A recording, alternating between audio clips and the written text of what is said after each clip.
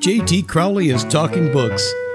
On the show, you'll hear from emerging talent and seasoned veterans from around the world. Hello, everybody. I'm JT Crowley, and today I'm delighted to invite Adrian Kooistra from Queensland in Australia to talk about his 3 books that make up the Fletcher Babysits series. The books are aimed at young children. The illustrations done by Sam Thomas beautifully enhance the storylines in each of the books. While the books tell a simple story, Adrian is trying to get across a message to kids about the animals that are depicted. Adrian is a young man living with cerebral palsy and is non-verbal. His disability, though, hasn't stopped him living his life to the best of his abilities, and certainly doesn't impact on his creative mind when it comes to writing. Adrian is supported by his team of carers, and which includes his mother. Today, Adrian is being supported by Karen, who is acting as Adrian's voice. The 3 books that we're going to chat about today are Fletcher's Babysits a Crocodile, which is the first in the series, followed by the second, Fletcher Babysits a Goat, and finally the last book so far in the series, Fletcher Babysits a Camel. That's enough of my waffle, everybody. Let's invite Adrian and Karen on to the show. Adrian, Karen, come and join me. Good evening. Lovely to be here. And Ado as well. That's absolutely fabulous, everybody. Adrian, for me, it's been a wonderful experience getting to know you and what your books are about. But before we open the books, would you care to tell the listeners, the viewers, the audience, a little about yourself? So Adrian says, "Hi, John. It's great to be able to talk to you today. Well, listeners, my name is Adrian. I'm nonverbal, so I communicate using facilitated communication. I type, and my facilitators, like Karen, read my words out for me. Would love to hear from anyone with any questions about what this is about, as I'm super passionate about educating people about different forms of communication. And I know FC can be a bit confusing for people at first. Other than that, I'm just a guy who loves to write, and I think I have the unique way of seeing the world and love to use my writing to share my worldview." Adrian, let's take the audience to your first book, Fletcher Babysits a Crocodile. Of course, Australia has lots of crocs. So I suppose it was only natural that you chose to put a crocodile in your first book. But I understand, having looked at the books, that there is an underlying story, message, meaning behind each animal you have chosen. So why, in this book, have you opted for a baby croc? And what message are you trying to convey to the kids in this book? So Adrian says, "Well, John, the Fletcher Babysits series originates from my own nephew, Fletcher, finding and helping baby turtles on a beach. The story of this really captured my imagination, but I wasn't in love with a turtle being a co-star of the story. So I was a bit stuck creatively. Now, I live on the Sunshine Coast where Australia Zoo is, and you might know about Steve Irwin, who founded the zoo. They're very passionate about crocs there. One day while we were visiting the zoo, I got to hold a baby croc, and I was alarmed at how pointy his teeth already were. I pondered and dreamt, and finally, with a writing prompt at EPIC, a creative writing group I attended, the story of Fletcher Babysits a Crocodile was born in my mind. I was captivated by the idea that a young child could be the tamer of a crocodile in a domestic suburban setting." Wow, that's absolutely amazing. Adrian, did you enjoy working with Sam Thomas, the illustrator, to bring about this rather brightly coloured, eye-catching book?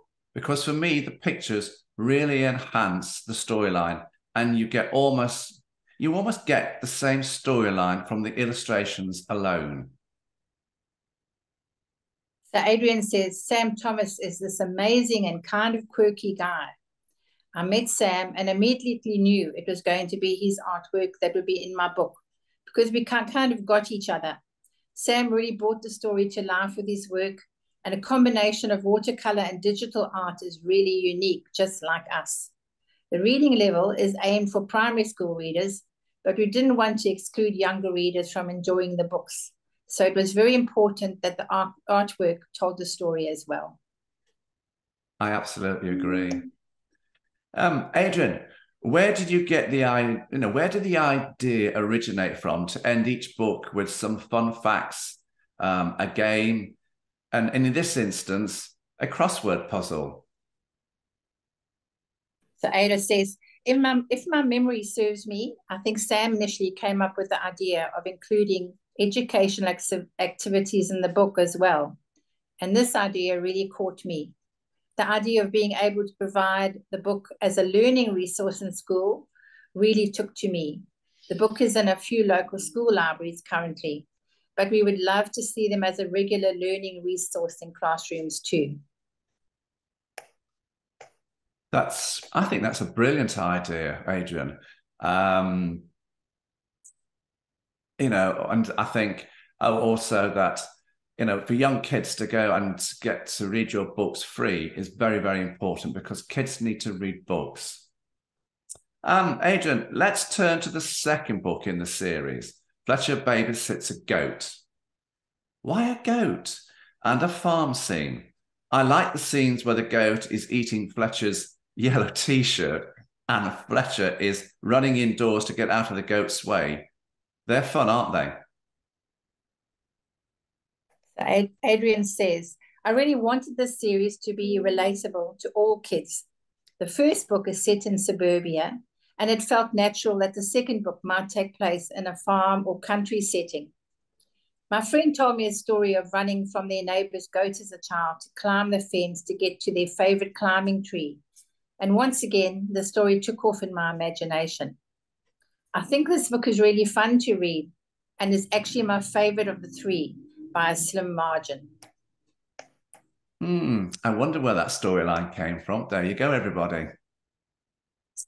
Adrian, I noticed that in all the books that you don't give a name to the other characters in the stories, particularly the animals.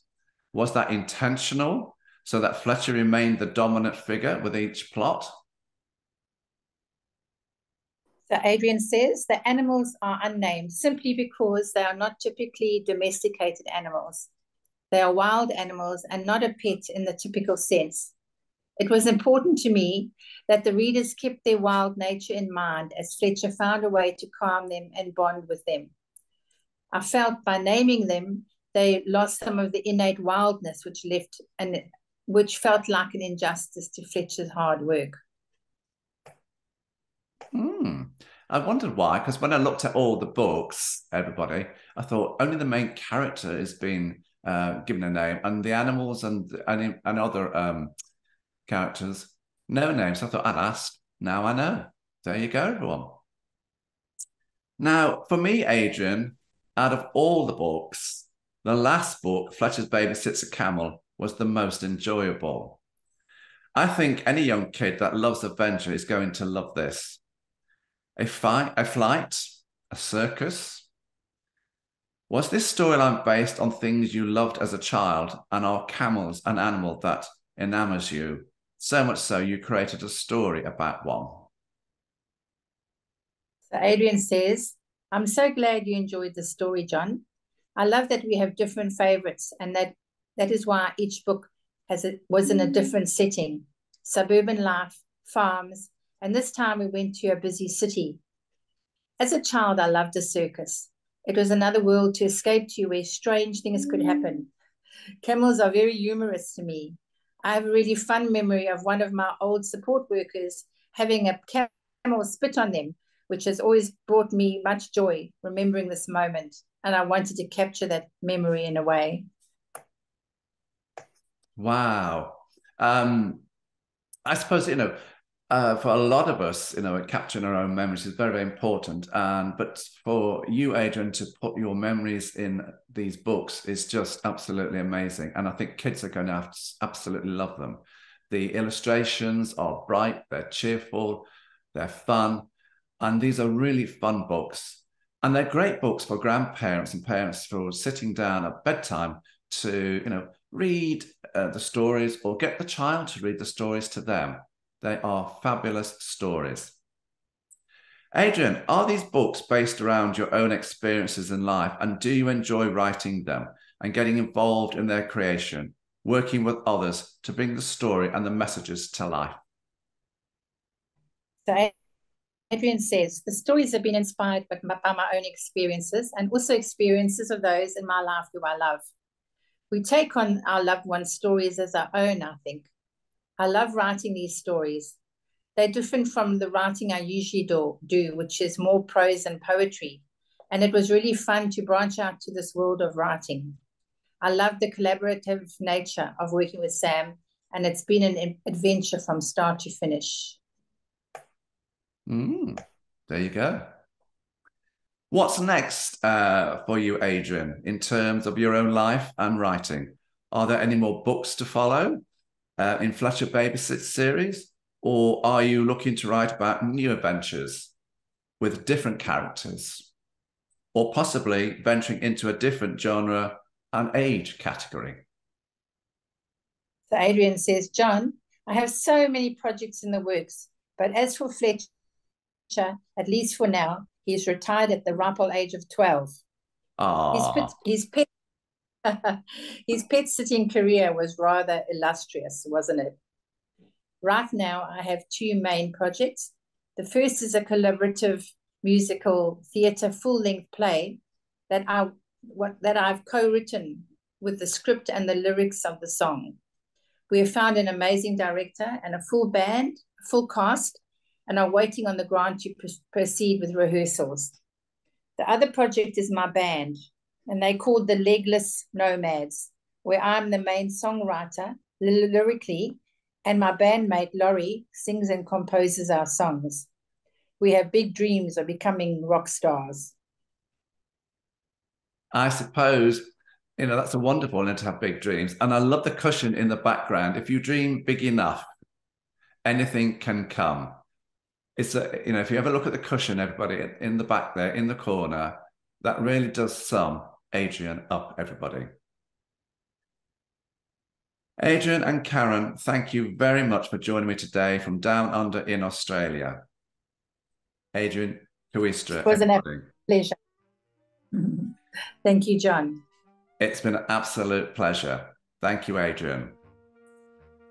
So, everybody, as I normally end the podcast, I simply like to say thank you for listening. Wherever you're in the world, stay safe. Until next time.